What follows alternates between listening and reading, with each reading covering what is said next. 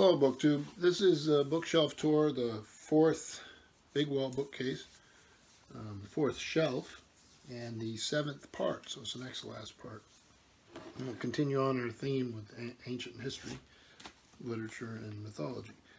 This first volume is a two-volume set, published in one volume, The Greek Way and the Roman Way, 2 volumes in one, Edith Hamilton.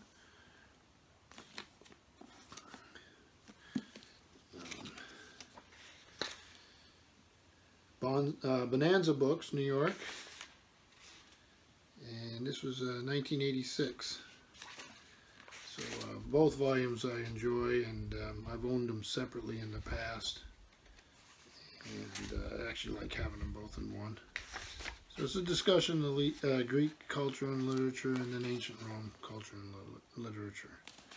So great literature, past or present, is the expression of great knowledge of the human heart. So states Edith Hamilton, famed classicist and author of the best-selling mythology, and her opening to this 2-volume collection of the Greek Way, the Roman Way. More than 2,500 years ago, these two great civilizations flourished. One in the ancient Athens of Plato, Sophocles, and Euripides, the other at the Rome of Cicero, Horace, and Virgil. From these great masters came thoughts, impressions, and observations that which was uniquely Greek and Roman, and also that has proven to be an enduring legacy for mankind. With selections from the above writers, poets, and dramatists, and with lucid insights and commentary by Edith Hamilton, we are shown a picture of two magnificent civilizations that eclipse all that had come before and molded all that has come after.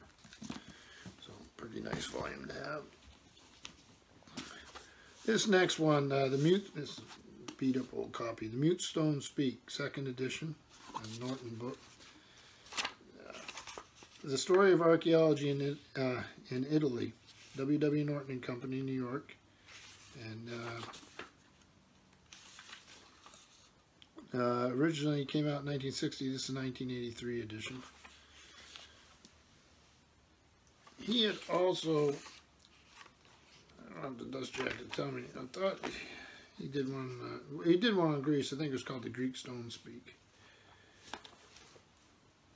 So if you're into archaeology, these were great. They're a little more in depth than your standard general history, but they're still general histories. I mean, in this case, archaeology focused. But absolutely wonderful. And I don't have the other volume, but this Roman one is nice. I don't think I've seen one in years. Then I have Robert Fagel's translation of Virgil's The Aeneid, and again with an introduction by Bernard Knox, which you can never go wrong with that. A little bit of glare. I enjoyed this one.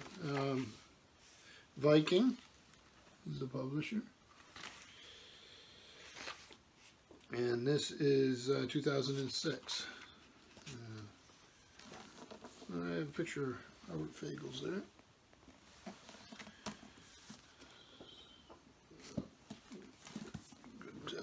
Good copy there. And here is Ovid, Indiana University Press version of The Art of Love, translated by Rolf Humphreys, an original Midland book. Beautiful cover. I love the cover on this for some reason. I have no idea why.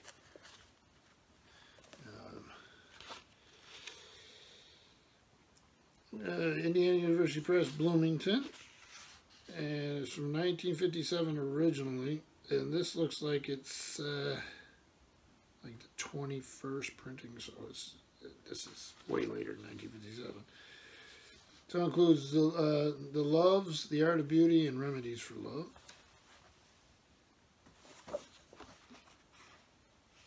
And so there you have that. And then here, Loeb Classical Library, Seneca's 8. This is the first of the tragedies, translated by Frank Justice Miller.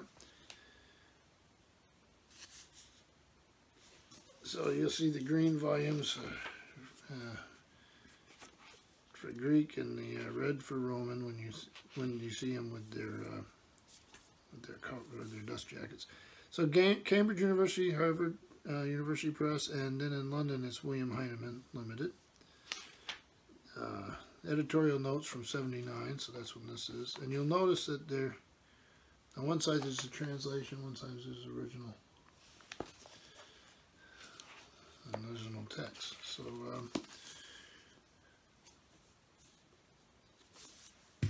you could collect these for things for a lifetime, I mean, and they're wonderful. They're uneven quality. Some are better than others. Then here's Suetonius, The Lives of the 12 Caesar.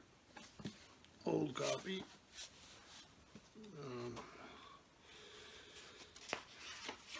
Translated by Philemon Holland. Revised for the present edition with an introduction by Moses Hadas and illustrated with the paintings by Salvatore Fiummi, Heritage Press, New York.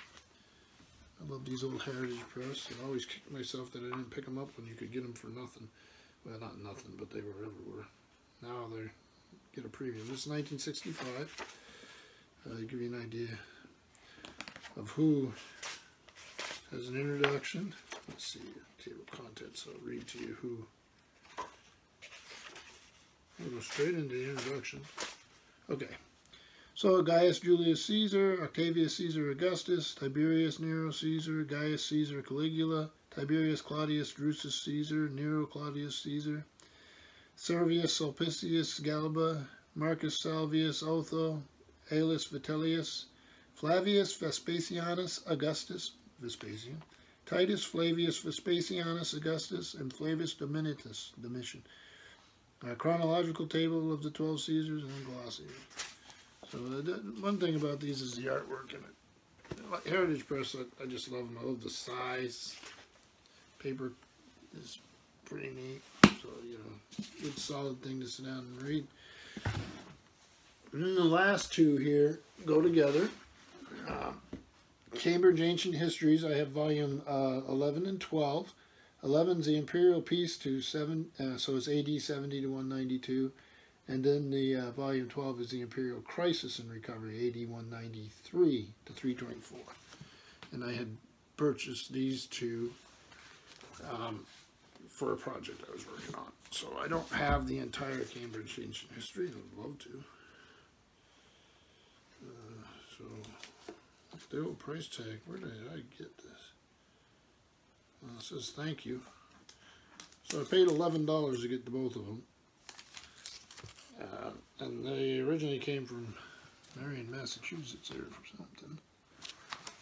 It's not where I got them. So 1965, edited by S.A. Cook, F.E. Adcock, and M.P. Charlesworth. It's a third impression. So the nice things, I'm going to try to do this without ripping it. It would break my heart if I ripped it trying to show it. There's a map. You got all these fold-outs all throughout. Another one, I'll just show you that they're folded in there.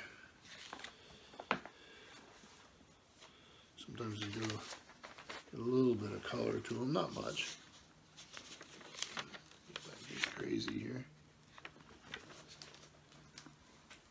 And then the other volume. They each have a little medallion on the front of them too. This has got a gigantic. Right there.